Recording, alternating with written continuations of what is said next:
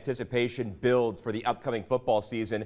There are some new Huskers we need to get to know. That includes a pair of freshman quarterbacks that are all the talk of Husker fans and social media. 10-11's Chase Madison had a chance to catch practice this morning to get an up-close look at the young QBs.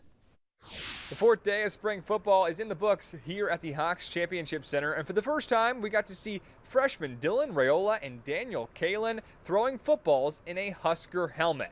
Raiola and Kaelin throw alongside returning starter Heinrich Harburg. On the receiving end, there are plenty of new weapons for the Big Red, including transfers Jamal Banks and Isaiah Nair. All the QBs get a ton of reps today, as Matt Rhule says he expects both freshmen Dylan and Danny to be ready to start week 1 by the end of spring football. Dylan and Daniel have done a great job of preparing within this offense. I think they know what to do. They know where to go with the football.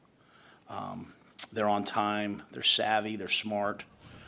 So I've been really pleased. I mean, you can see what a bright future they both have. Both got great balls coming in as freshmen. I think they've handled like I said, I think both of them handled the speed of the game and at this level very well. I think our offense will be very good, and I think there's a lot of talent. You can see it there, and they're still learning too. So I trust them to do all the right things and be great this year. This spring, Rhule says he's divided the players into 3 teams to raise competition. It's the Bug Eaters, the Old Gold Knights, and finally, the team that won today, the Rattlesnake Boys. Covering the Huskers from the Hawks Championship Center, Chase Madison, 10-11 News.